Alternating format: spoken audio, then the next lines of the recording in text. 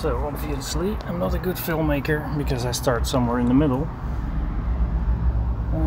Already taken out the saddle, the battery and the battery tray, and the object is to fit this shock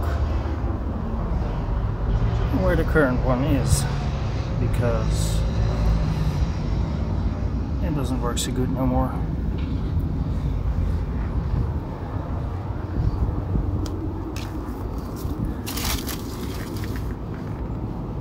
So I've given myself some space to reach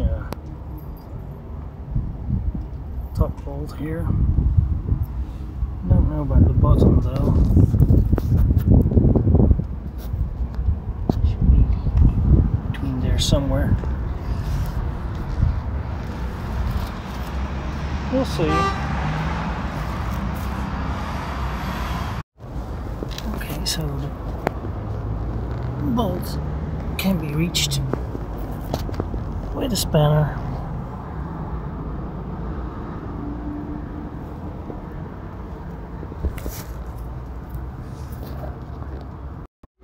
Okay, so to try to take some of the tension off of these bolts, which you can hardly see, I've put a jack underneath the swing arm. Let's see if that works. Focus, camera.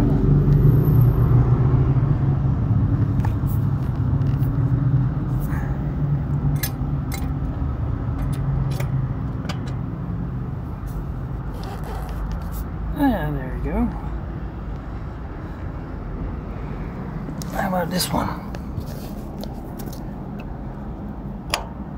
Yeah, almost. I'll need some assistance. Okay, bolts are out, but unfortunately this shock still doesn't have any place to go.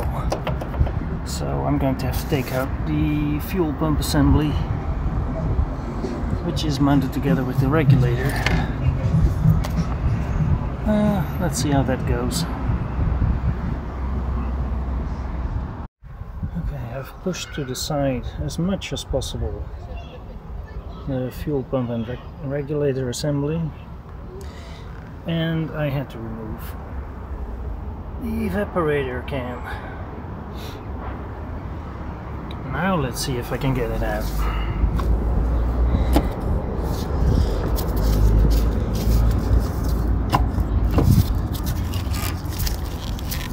Just hard to do with one hand.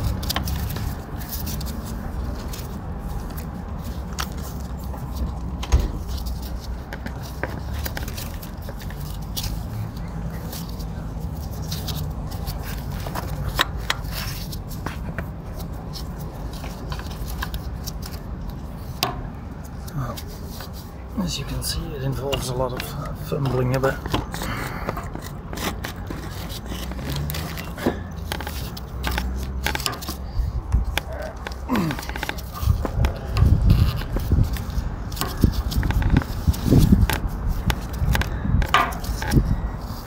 Okay, come on, you bastard.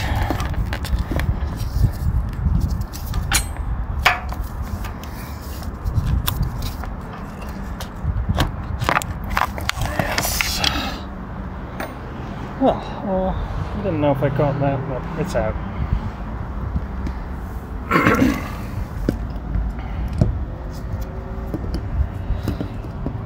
Now let's see if the numbers are actually the same.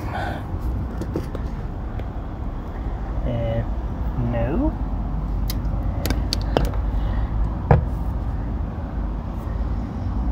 Looks the same in every way.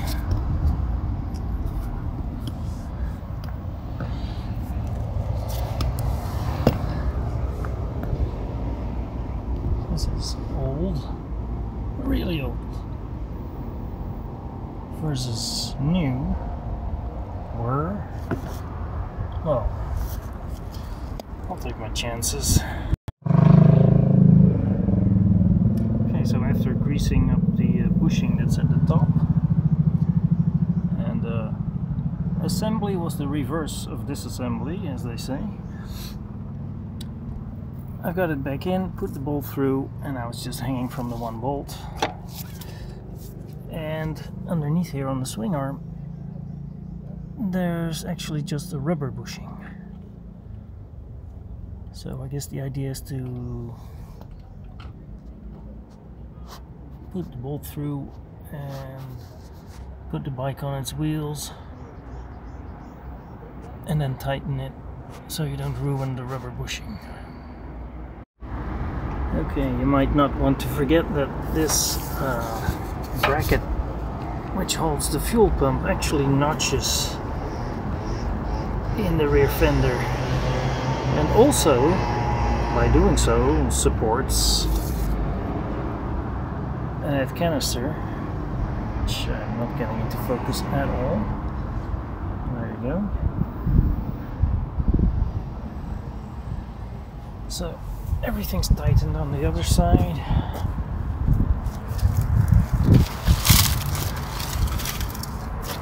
So I had a kind of a hard time getting this rectifier construction thing back in because I didn't realize the notch on the other side. Put a different cap on the air hose. Yeah, you see this has been fixed before by me because it was starting to burn out. A lot of people will blame these rectifiers, but this rectifier is actually still okay. It was just the wiring, the connectors that were burned.